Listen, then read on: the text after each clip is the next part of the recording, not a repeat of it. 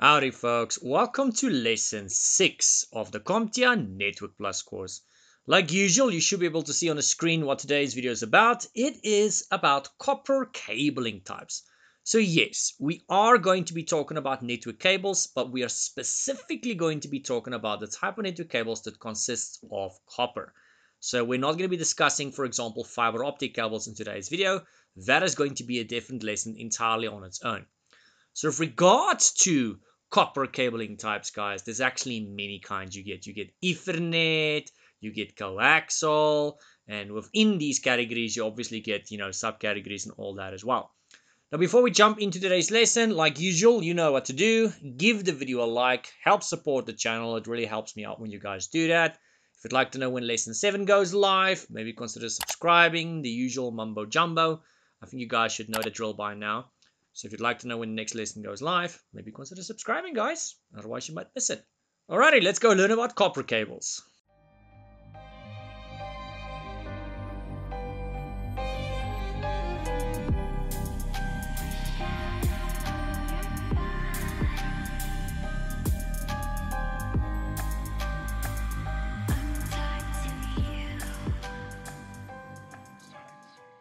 Alrighty, here we are. So first things first, folks, we are going to start things off by talking about Ethernet cables. Now, the funny thing about Ethernet cables, before we jump too deep here, is Ethernet cables is not a specific type of cable per se. A lot of people are actually under the impression that an Ethernet cable is exclusively a LAN cable, the kind that you would plug into your laptop or your desktop. Now, I'm not saying it's not that kind of cable. It is, but it's not limited to that kind of cable. The term Ethernet, guys, is basically an umbrella term. Ethernet consists of many kinds of cables. It consists of your normal LAN cables that you would go and plug into your laptop, desktop, or server. So that'll be your Cat5, Cat5e, Cat6, Cat6a, those kinds of cables. But it's not limited to that.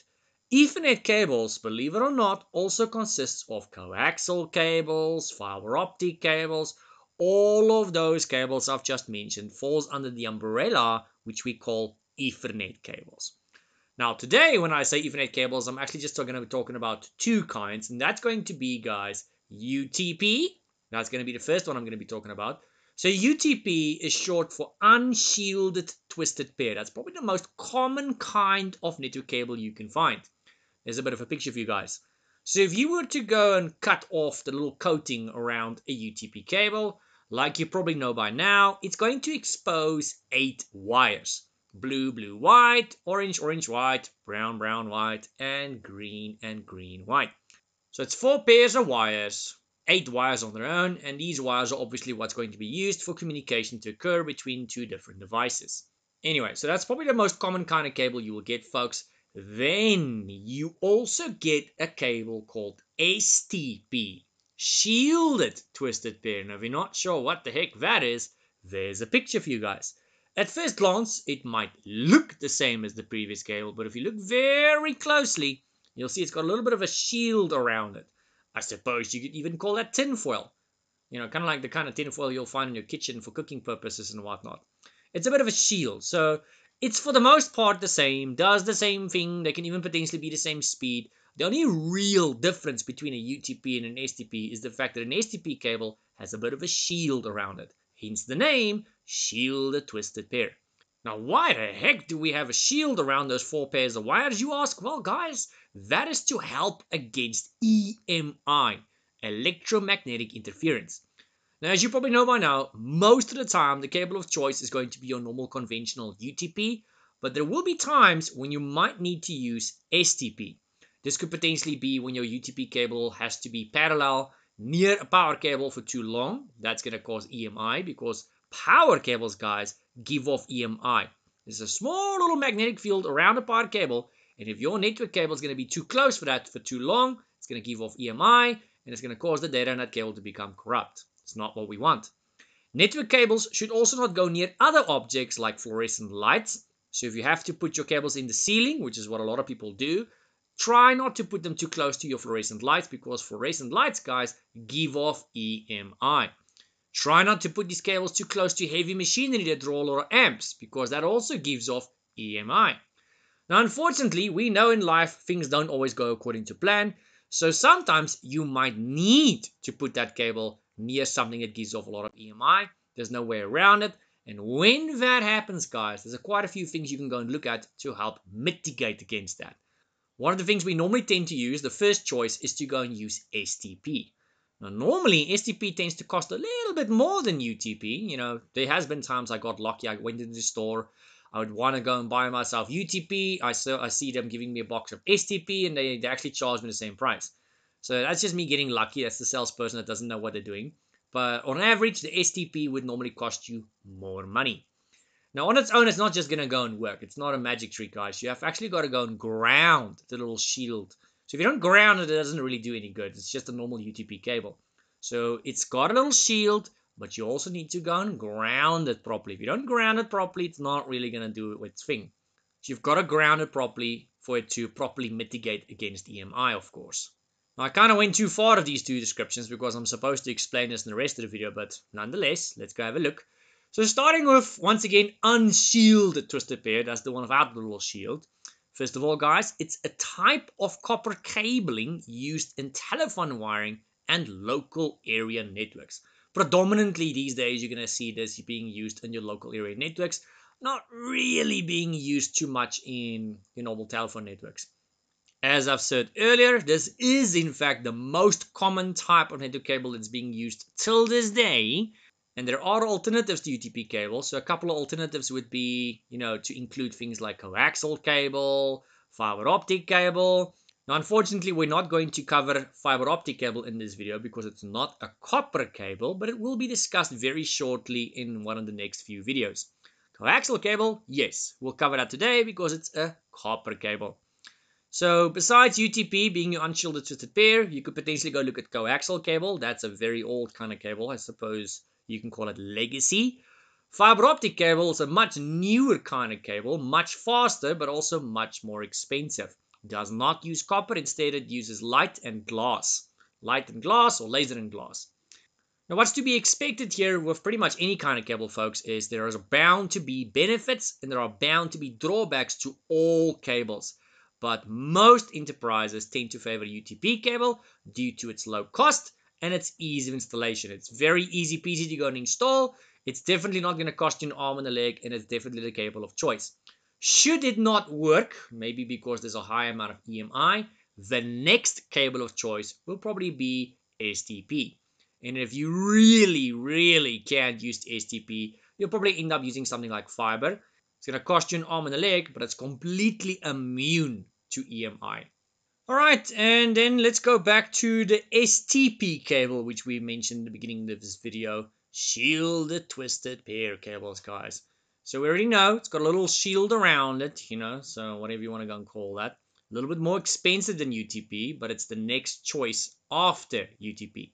So it adds an outer covering or shield that functions as a ground or ordinary twisted pair. The shield, in case you guys didn't know, grounds the wires further to reduce crosstalk or electromagnetic and radio frequency interference. Now, up until now, I've said that the shield helps against EMI, which is electromagnetic interference, but I have not mentioned crosstalk yet. Now, if you don't know what crosstalk is, guys, that's when cables influence one another. Even the 8 little wires inside your cable, they can also have crosstalk occur, which is why they're twisted around one another. So if you go and twist them around one another in pairs, green and green white, and then they go and twist orange and orange white, and so on and so forth, that somewhat mitigates against crosstalk, where the cables go and influence one another because of the small little magnetic field and all that. Now, if you've got network cables near one another as well, that can also sometimes to a certain degree have a little bit of crosstalk. So if you're concerned about that kinds of nonsense, you can also go and use STP, which will prevent the actual big network cables themselves from influencing one another. Not something I see often, but it has happened. So generally people will go and use STP only because of power cables being nearby, not because of other network cables being nearby. STP cables, guys, are also more expensive, something I did mention earlier, and they're much harder to install. And if you're wondering why are they harder to install, because they look the same, besides the little shield, they look the same. You use the exact same connector for these cables, which is an RJ45. You plug them exactly the same thickness, everything about them is the same. So why are they supposedly harder to install? Well, guys, if you want to reap the benefits of STP, you're going to have to go and ground the cable. You're going to have to go and ground that little shield. So you'll find some people even go and, connect it to the frame of the server or something like that. You've got to ground it. If it's not grounded, it's basically a normal UTP cable. Then you might as well go and buy yourself a cheaper cable. So the main difference between UTP and STP cables is their design, but their purpose, guys, remains the same. And that purpose is to provide you or the user with reliable connectivity and communication. Now, moving on to the next cable in this video, which is actually going to be the last one. There's only going to be 3 kinds of copper cables we're going to be talking about. That is coaxial cable, and I'm hoping I'm pronouncing that correctly. Hopefully, I'm not butchering the name. If I am, let me know in the comments down below. Like I said in other videos, I'm not actually English, so sometimes I pronounce things incorrectly. I apologize. By the end of the day, the message still gets across, and I think that's all that matters. So these coaxial cables, assuming I'm pronouncing it correctly, are predominantly used by TVs or TV companies, guys. It's not the only place you'll find them, and you'll find them behind like a decoder or anything like that. And these used to be used as network cables back in the day. Many moons ago, 15, 20, 25 years ago, if you were to go and check those old switches, if you guys know what a switch is, you would find the backbone on those switches would often be a coaxial cable. I kid you not. So you would find there's like 2 or 4 little round circle connectors there, and that was actually in fact for coaxial cables, which would have formed the backbone between your switches and all that. Nowadays the backbone is just a normal network cable, or if it's really needed for speed, they would go and use a fiber optic cable. You'll find some of the newer fancier switches will have 2 or 4 square little ports, which is normally actually for fiber optic cable.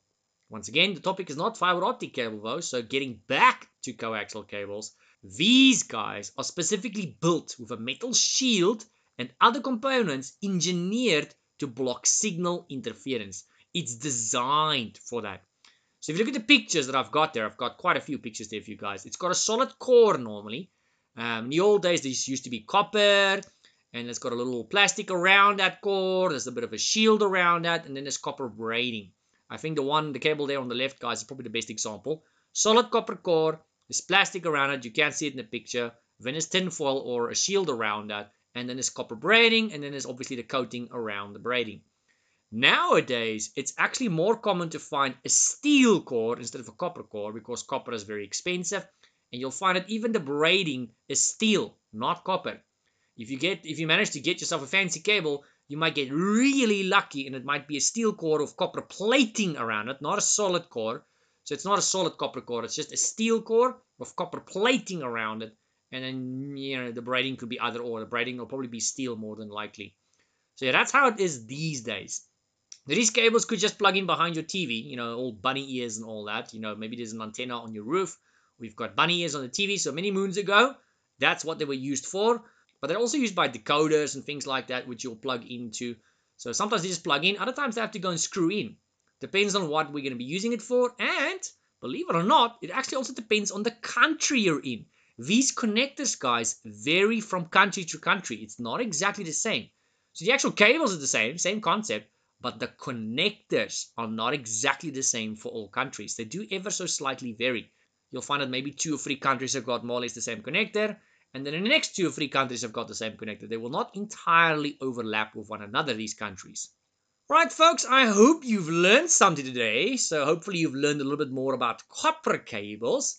And then later in another video, we will talk about fiber optic cables, which I said earlier are made of glass, and they use light or lasers to transmit information. Pretty cool, wouldn't you say? And that's just cables. We haven't even talked about wireless yet. So there's a lot to be talked about. And with regard to these cables, we still need to talk about their maximum distances. We still need to talk about their standards. We still need to talk about their connectors. All of which is actually asked in the exam, by the way. Everything I've just mentioned is in fact in the exam. So you'd be wise to familiarize yourself with all of those.